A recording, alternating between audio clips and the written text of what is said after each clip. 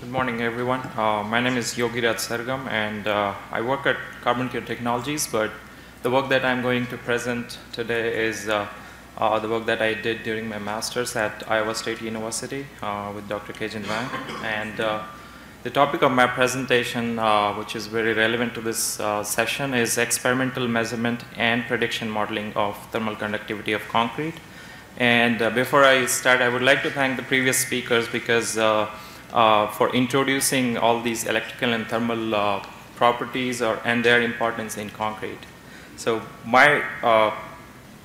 this work was actually focused on how we can measure conductivity experimentally on using concrete specimens that we make, like the cylinders that we make in lab, and then also using machine learning algorithms to predict that conductivity.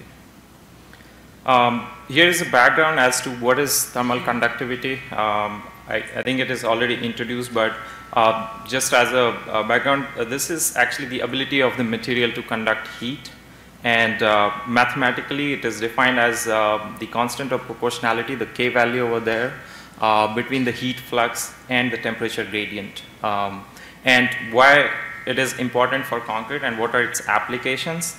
For example, in nuclear power stations, they need concrete of low thermal conductivity to provide thermal insulation. We have seen in heated pavements or heated driveways where they have heaters, or even concrete would need to have high thermal conductivity so that the heat is transferred faster.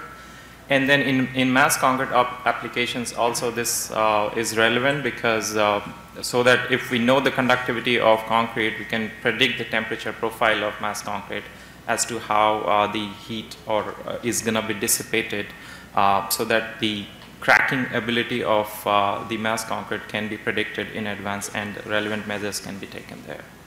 So that's just a background of the thermal conductivity. And as I said, this study was divided into two parts. One was the experimental measurement and the prediction modeling. So I will first talk about the experimental measurement part here, where the objective was to look at how the different materials that we use in concrete today would affect the conductivity, the thermal conductivity of concrete.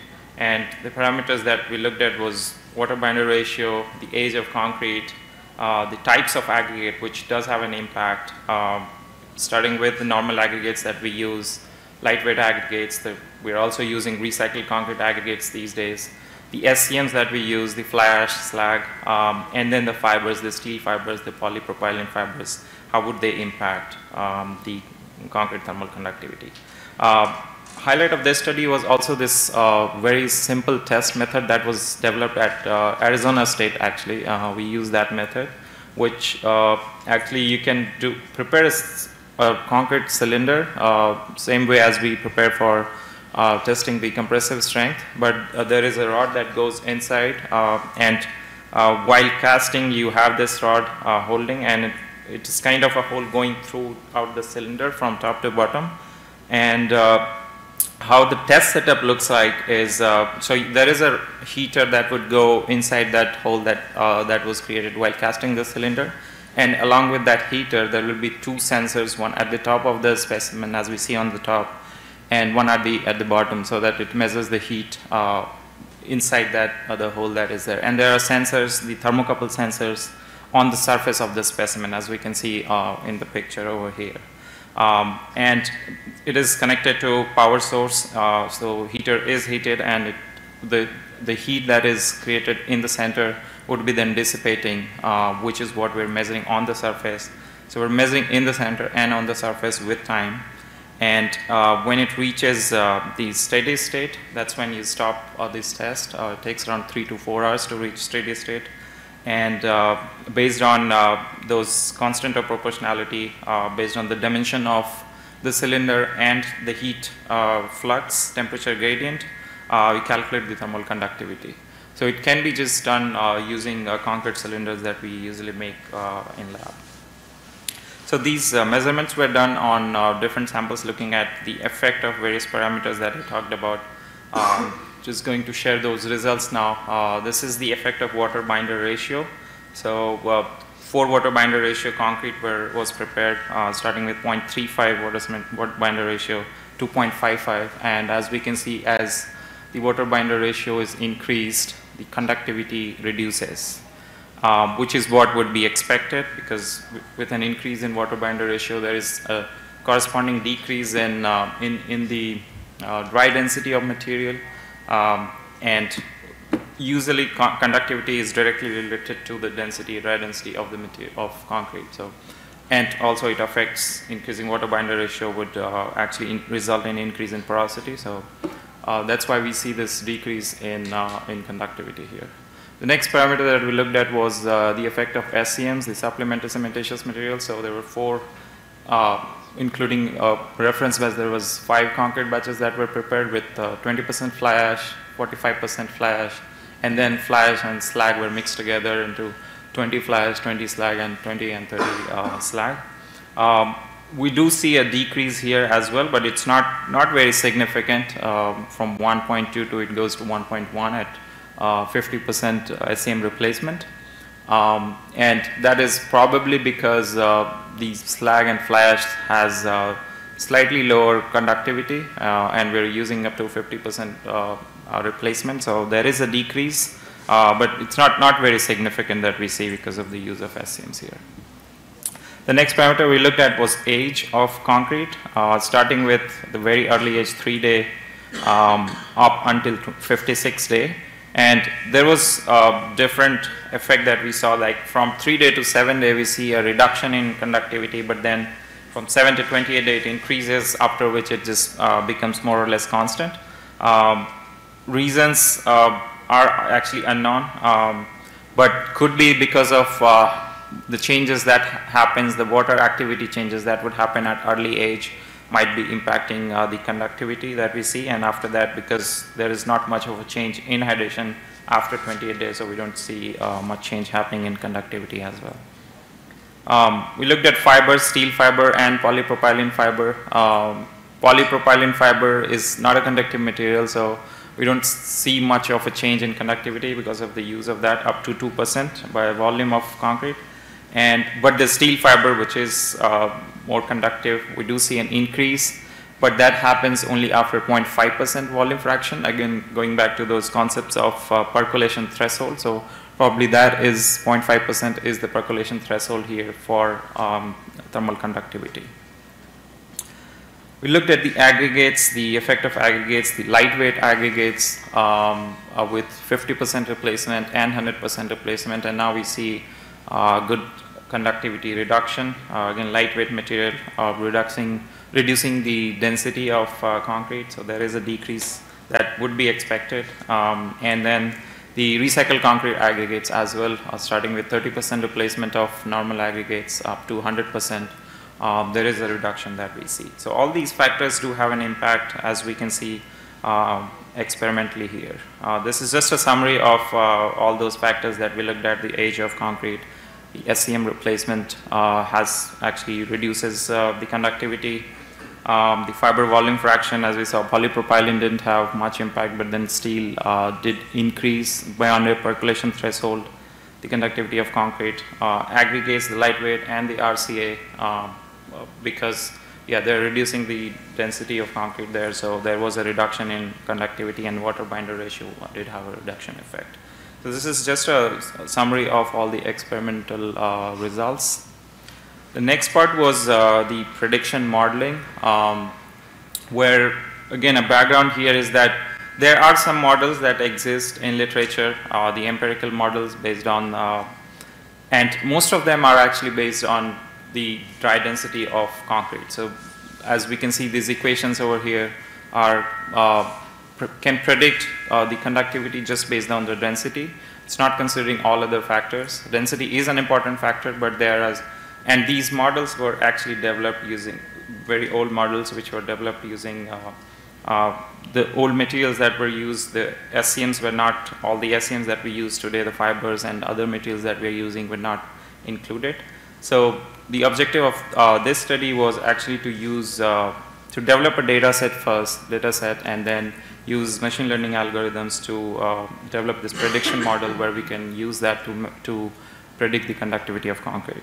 So here's just a flow chart of how the model was developed. First step is to develop a database which is needed to train the model. which was done using literature values, the recent ones, not the old ones. But then a drawback or the limitation of getting data from literature is that you don't get all the data that you need corresponding to all the parameters or the variables that you would want to. So then we have to pre-process data where the missing data has to be imputed. So I use some imputation algorithms to replace that missing data with similar data set. And then data normalization, the performance measures that are used are generally the R-square values, the mean absolute error, and then root mean square errors. And then different algorithms were also evaluated on the data set, function-based, tree-based, ensemble learning-based. And based on that, one model was selected, which was further actually used to select features. So it was further refined to improve the prediction, to reduce the error or improve the accuracy of the model. And lastly, the model was tested not just on the training data set, because if you just evaluate the model on training data set or validation data set, we always get high accuracy. But then the data set that was developed using previous study, experimental study, was actually used, which was not part of model development. So the model that was developed was tested on this independent data set too. So yeah, this is just a snapshot of the database that was developed using literature data for the past like 15 years of literature. 213 data points, 13 variables, including different categories of variables, the mix variables, the test variables, the categorical variables. So try to include all parameters, all variables that was possible. And then, as I said, the independent test set, which was developed from the previous lab study, was used to test this. Just showing how, like, when the data was collected, how try to plot those as to look at the trends of different variables, like changing the type of fine aggregate or the type of coarse aggregate, the fiber type, how, like, from the literature data, what's the trend that we see. And then this was used to train algorithms, as I said, from different categories, the function-based algorithms, the linear regression, artificial neural network, support vector machine, and on different data sets. As I earlier told that we had to do, because there was a lot of missing data from literature, so we used different curing or imputation methods. Naive curing, there's one FHDI curing methods, and try to evaluate all these algorithms, out of which the ANN actually provided better performance, and the cured data set was the FHDI cured. So that was selected from this performance for further improvement of the model. And next step on there was actually to select which variables we should be selecting for further refinement. So as try to look at all the variables selected in different categories using different algorithms, again, of variable selection. And this chart here is just an example of one of the algorithms which gives us the relative importance of the variables that was in the model to prediction of thermal conductivity. So, like, as we can see, density, of course, has the highest importance here to prediction of K. Then there are other variables also, the type of fine aggregate, the weight of coarse aggregate, and up until the SCM. But what this also shows is fiber weight is not as important as it was shown in the experimental measurement. Although, I mean, there was change, but it was not significant, and it's not as important to predict the thermal conductivity. But there are other parameters. So out of these different categories of variables, again, I mean, all those different categories were then used to train model and look at their performance on all those three different data sets, the training set, the validation set, and the test set. And number 4, which is what was present, that this date was out of these 9 parameters were selected to further refine the model. And then finally, the model was defined, and this is the performance that was obtained on the different data set, the training set, which was 80% of the total 213 data points. The validation set is the rest 20% of that data. And then the test set is independent test set from the last experimental study. As we can see, performance-wise, the training set, obviously, because this is the data that was used to train, we always get very high, good performance, good accuracy, 0.96 of R squared. Then validation set is 0.9, but then on the independent test set, it's not as good as it would be on the other two sets. It's 0.6 R squared, but it can further be refined, of course, with more bigger data set. But more or less, like this, did a decent job there of actually predicting somewhat in that range of the thermal conductivity that would be expected there. And then again, how can this model that is developed can be used? As I started with talking about the applications of this conductivity in mass concrete. So what I did then was use this developed model to predict the conductivity of concrete with different types of fine aggregate, different mineralogy of fine aggregate and coarse aggregate. So that chart over there is predicted values. For example, if there is, let's say, lightweight fine aggregate, coarse aggregate, and then quartz sand fine aggregate, what would be the conductivity of material? And then using those different combinations of coarse aggregate and fine aggregate, if we use that into, let's say, a mass concrete member, how would that affect the temperature profile of mass concrete, starting with early age up to, let's say, 15 days? So as we can see, this is the temperature profile that would be expected in a mass concrete, and how increasing thermal conductivity, which is increasing by, let's say, 40% thermal conductivity, is actually changing the temperature by more than 20-25 degrees Celsius. That can have a huge impact in the cracking resistance of a mass concrete member. This just like thermal conductivity. So yeah, I would like to conclude here that from experimental measurement, the first part, that's a simple method. Using concrete cylinder, the conductivity can be measured. And it just requires those thermocouples and a heater to measure the conductivity. And we looked at those parameters, which I already explained. Most of them actually reduces the conductivity. It's just that steel fiber volume above a percolation threshold would increase the conductivity. And the prediction model, again, can be used for various purposes. There's a missing data imputation method also, which is important if you're trying to develop a prediction model based on literature data. So it is also presented. And the model that was developed, as I already told, that training and validation set had low errors, but on test set, slightly higher error. Still does a decent job there. And yeah, this model can be applicable for different case studies here. So yeah, thank you.